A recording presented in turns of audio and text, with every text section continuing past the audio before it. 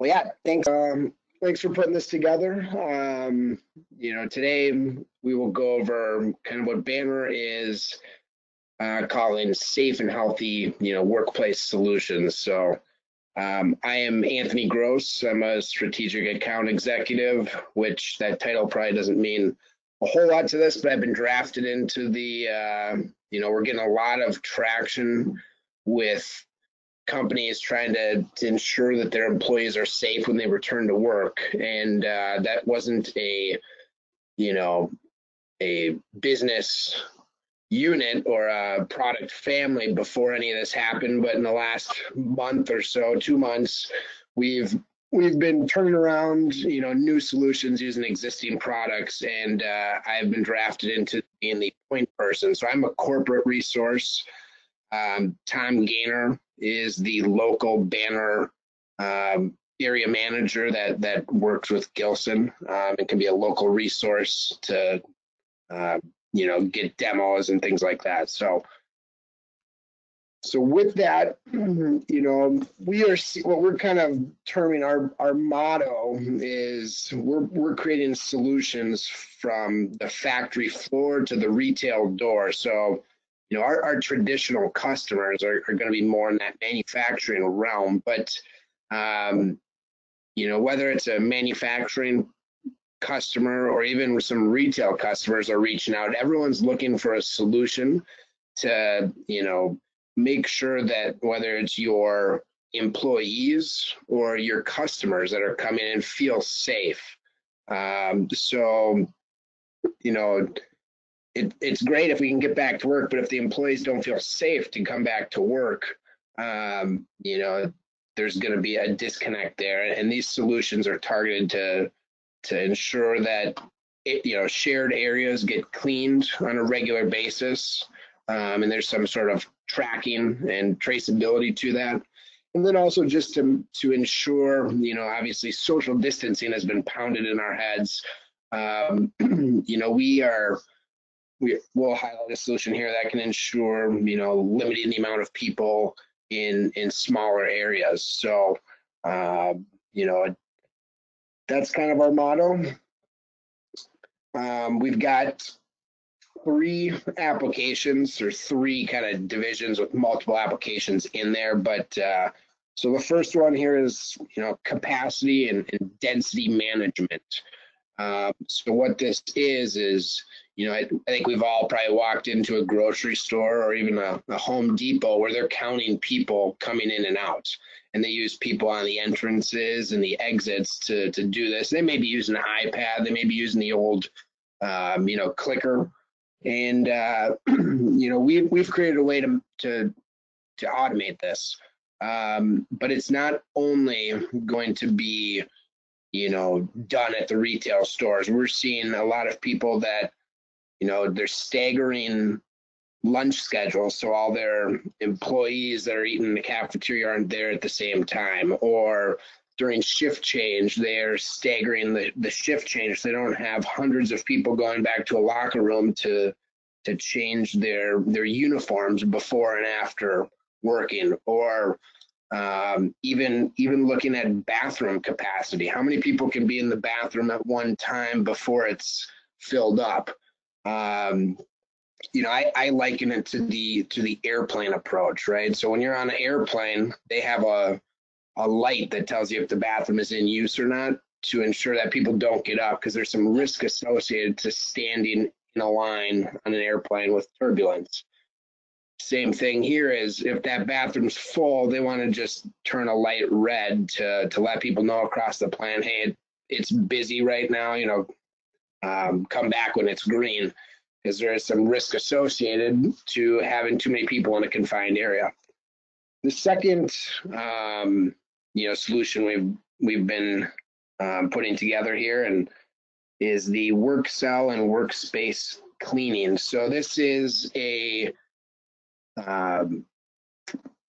solution to ensure that the shared areas, shared workplaces, the working desktops, or the tool cribs, or any shared spaces in your manufacturing area get cleaned, and they get cleaned on a timely basis. And we'll get into more details here on how it works. But then we're also seeing, the third point here is touchless switching and indication. So there's a lot of push buttons, there's a lot of touch points that could easily be eliminated, and Banner has some contactless sensing and indication solutions to help get rid of those mechanical push buttons when you need to start or initiate a process. We can do that with a touchless sensor of ours. So those are the three applications that we'll be focusing on here. And if anyone has a question, feel free to type it into the message box, and I think will be letting me know when the questions come up and what they are. So where we're seeing some traction with this, and where we're seeing some success, right, is this is kind of what the past has looked like, right? So I think on the left here, this is a bathroom line at a Walt Disney World. Things like that aren't going to be tolerated. A lot of people in the space that are good old Minnesota State Fair, which also got canceled this year, they're trying to limit that. So what this turns into is in industrial common work areas, so locker rooms, the lunch rooms, and even retail stores. They're putting things in, whether it's plexiglass to ensure that people aren't, don't have cross contamination, or even this people counting and clean workspace solutions is all in an effort to ensure that their employees feel safe and confident and reduce anxiety. So, where we're seeing a lot of this is the bathrooms and the locker rooms, the cafeterias, and even really tight walkways we've seen where it's one, real tight hallway where they only want one person in there, because if two people were to walk, side by side each other, it would be too tight of an area.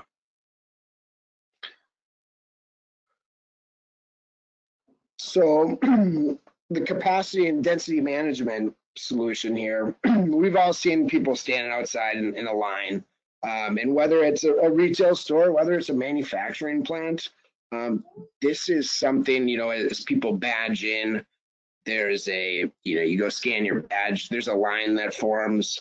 They want to limit people in various areas. So in this photo here, you can see a doorway, and that yellow sensor is going to be sensing a person as they go into a given room. And then on the outside, we've got a stack light, and that's a red-green stack light, and it'll let you know if it's safe to enter or not. So if it's below the capacity that you set, it'll be green, and if it's above, it'll be red. This is 100% automated using existing products that Banner had in its portfolio. We've modified them and created a little script that programs everything. You buy it as a kit, and it's peel and stick. We're doing all the configuration at Banner and shipping it out. So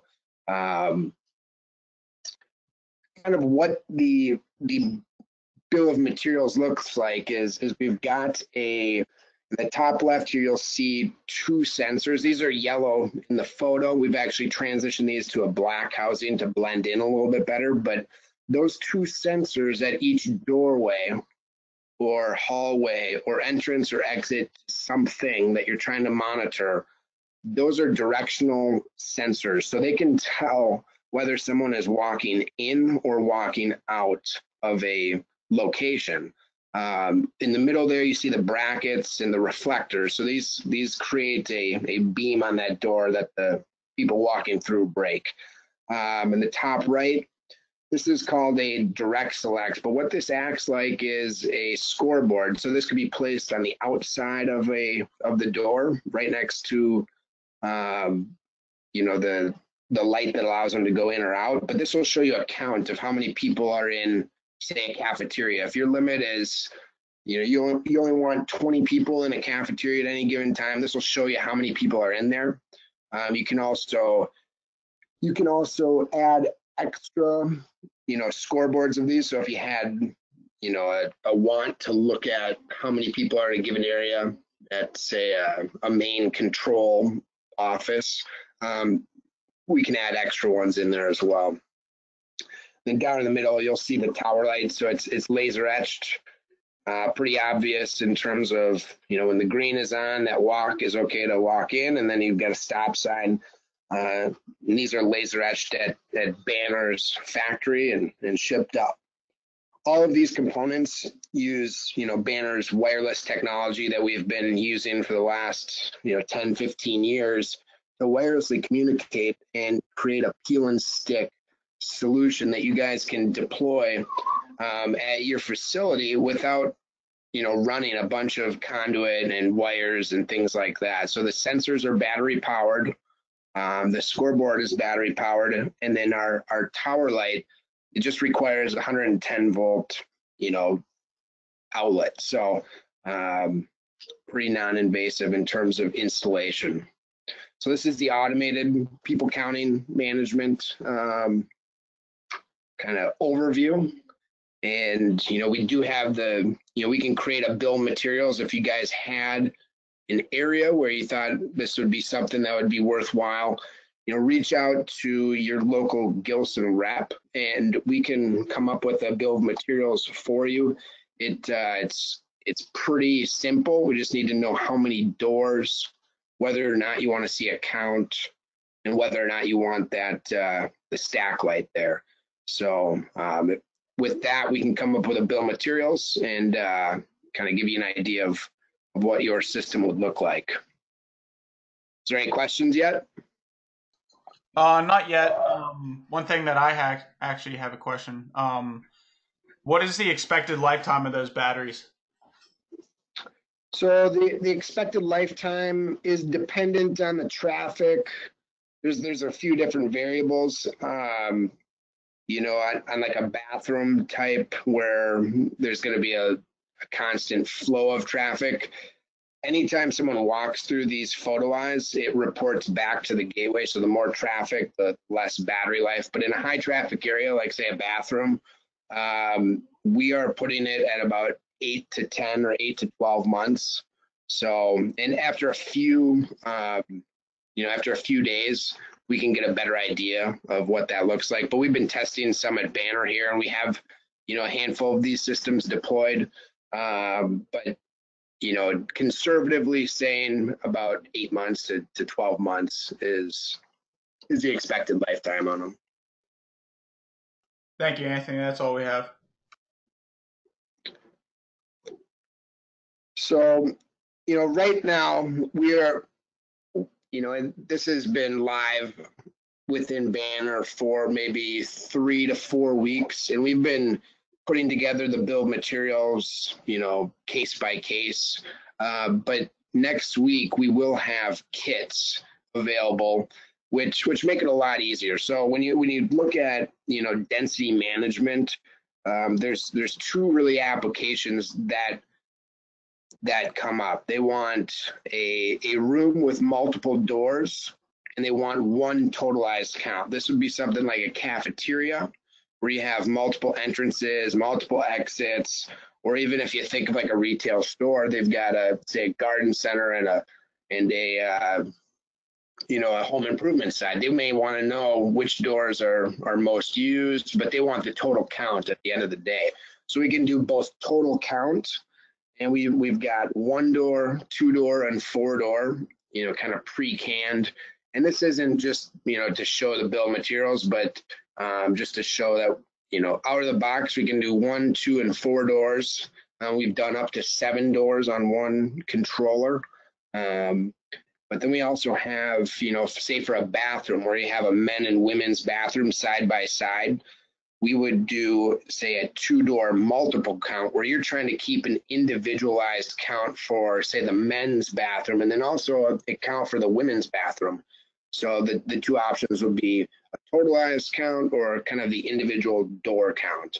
but we've got kits for both. This greatly simplifies kind of, putting together the bill of materials. And this we believe maybe would handle 70% of what we've seen come in. There's going to be these fringe, we've got 5 doors and we want, 2 of them to be summed up and the rest to be individual.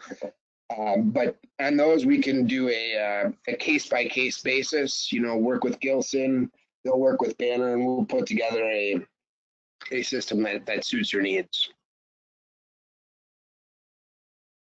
So we've got a automated people counter, and then we've also got a manual. And this one, in terms of a manufacturing facility, probably doesn't have a ton of use for this, but I did want to highlight this just to show that we can use these direct selects. So these are these scoreboards, and the other, the automated solution that was used just to show count, but it can also be used as an input device, right? So you can click up to say a person walked in, and click down. So I think, you can click up, it counts to 23, and it'll show 23 all around, and click up, we'll go to 24 and 25. But, these are all standard Banner products that have been repurposed for the efforts towards these solutions. These direct selects have tons and tons of uses. They can be used both as an input and a scoreboard. So when when Will showed the flow lab, this can be used in many other ways. It could show you what the fill level, how percentage, what percent full is a tank, things like that. But I just wanted to highlight this just to show that it can be used both as an input and kind of an output device. Hey, Anthony, we do have one question that came in. It might be good to hit it now before it gets too far gone. Says, how easy is it to change the number of people allowed in? We expect the occupancy to go up from 50% allowed to 75% allowed in as we get back to normal. Yeah, so the occupancies, I believe I have a slide a little bit, it might be the next one or it might be towards the end, I can't remember, but I highlighted some of the things that we've developed to help the end customer, end user of this. But it walks through how to set up the limits, and that's done on the face of the controller. So there's a little LCD screen there. There's some up down arrows. You can set a occupancy allowance. So you can set it at 5, you can set it at 50, you can set it at 500. We also have a warning level. So if you wanted to have like a yellow light turn on when you're approaching, that'd be used for more larger counts. So say you had a cafeteria and you wanted no more than 50 people in there. You could turn on a warning level at 45 to let you know you're within 10% of being full, and maybe you should pay a little bit closer attention to it. But that's all set on that LCD screen pretty easily. There's about 5 essentially settings that you can change. Thank you. That's all we have.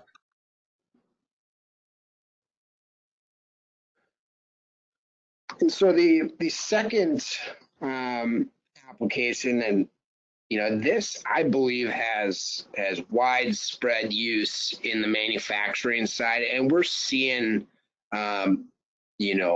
customers for both of these first 2 applications, whether it's automotive customers or tier 1 suppliers, people with a lot of a large amount of people during shift change that have it might be in a bathroom or a locker room, things like that, but also a lot of shared workspaces. So this workstation sanitation automation, I think we're calling it a safe sanitation kit is what we're calling the kits. But this allows you to pick say up to 20 different locations tied back to one controller, wirelessly, to create a schedule for those areas and clean them as often as they need to be cleaned. And there is a, a guidebook out there that's been kind of open sourced. And that's a good reference tool. We've been working with a handful of companies, and they all kind of come back to this playbook. And it's been developed by a company named Lear, L-E-A-R. But if you just Google Lear COVID-19 playbook, you'll get a 30-page document, and it covers anything from how to isolate your workers and keeping them safe to how often to clean different areas based on how many people are working there and what is being done.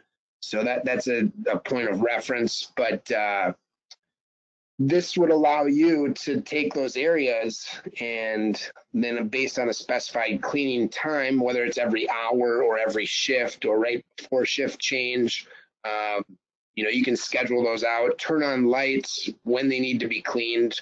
As the person cleans it, they can touch that little touch button that he's about to actuate there to say, this area has been wiped down, it's clean, and that resets the timer. So it's kind of like a track and traceability. I know in certain states, specifically California, they've been battling, quite a bit with Tesla. Tesla wanted to get back to work. California said it was unsafe. Tesla has, I think there's roughly 200 stops along the process of making a car for their electric cars.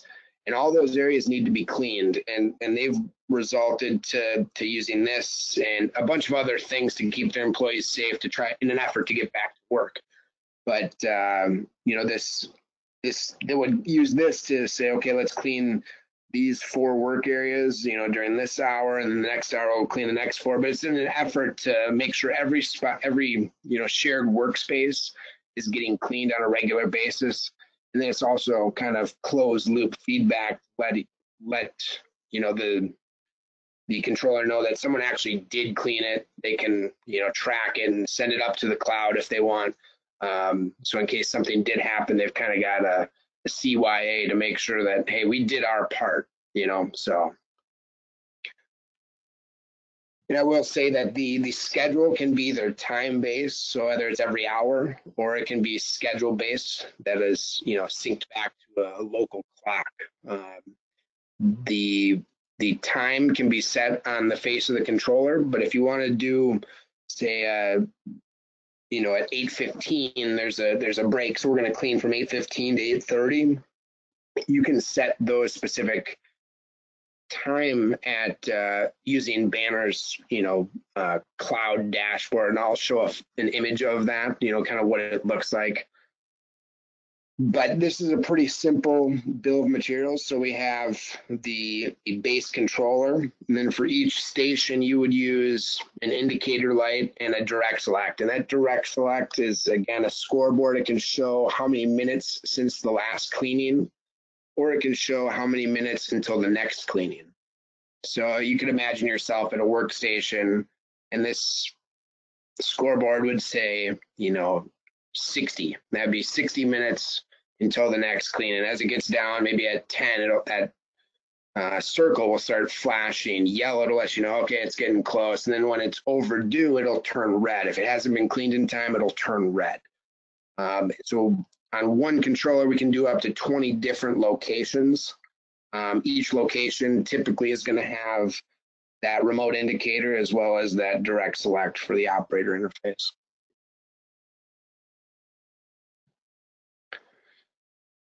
And again, Banner has created a simple bill of materials here.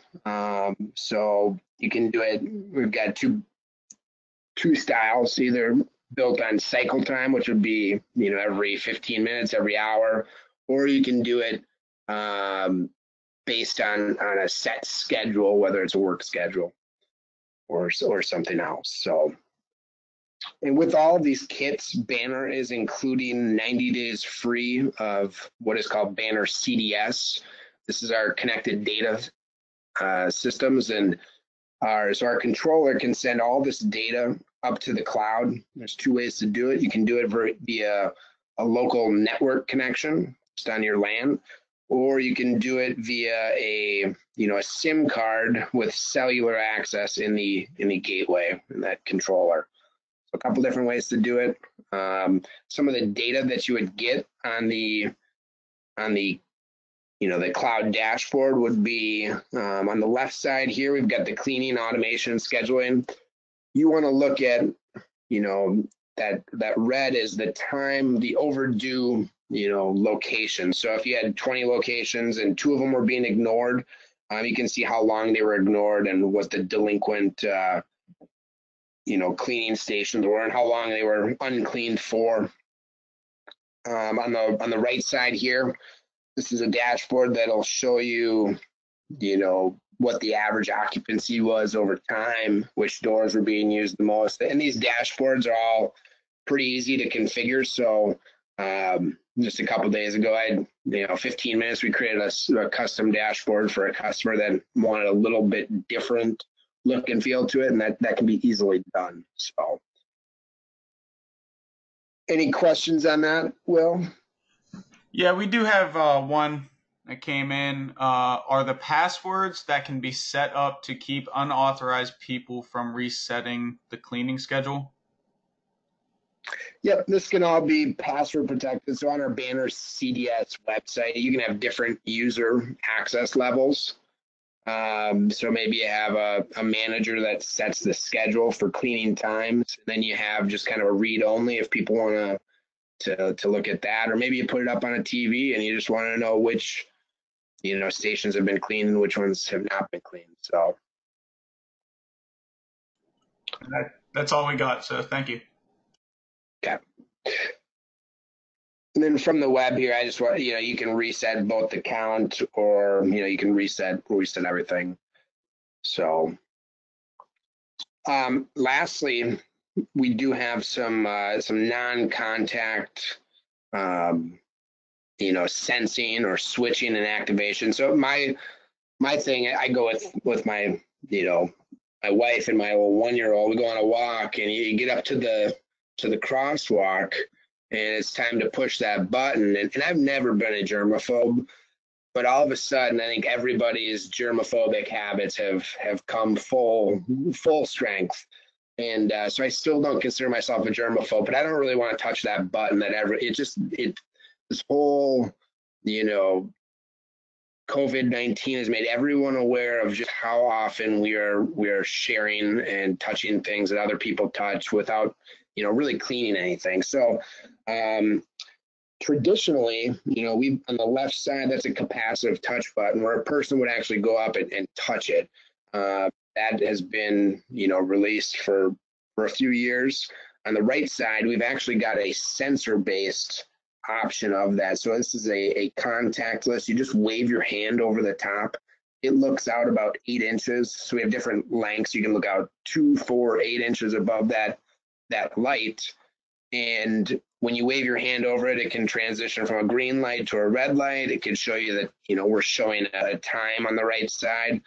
These have been used for anything from initiating like a Keurig coffee pot to starting up a water faucet. They used them for timing, kind of cleaning. So there's a recommended time, how long you should wash your hands. So they put one of these in front of a faucet. When no one's there, it's off. When you put your hands in front of it, it turns blue. And as you're washing your hands after, I think it was like 20 seconds, it'll turn green and flash green at you, letting you know that you washed your hands long enough. So there's countless uses for this. And a lot of people are coming up with crazy applications, but I just want to highlight that, we have contactless switching options for people that are looking to get rid of those mechanical push buttons or, push buttons that people constantly touch all day. So,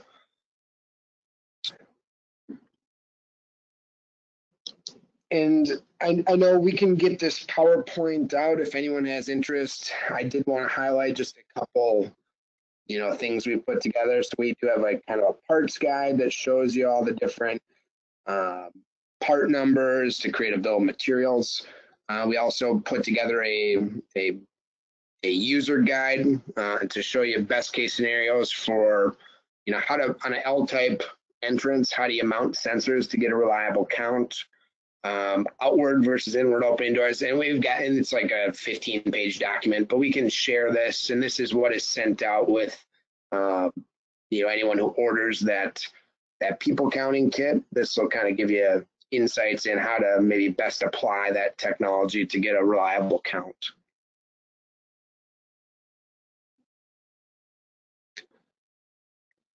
And that's really all I've got today. Is just, I wanted to highlight the kind of 3 applications that we're seeing. And if anyone has any interest in this, feel free to reach out to your Gilson rep and we can get you more info. I know there are a handful of demos floating around. So if you want to see a demo in person, we can coordinate that. But yeah, that's really all I've got.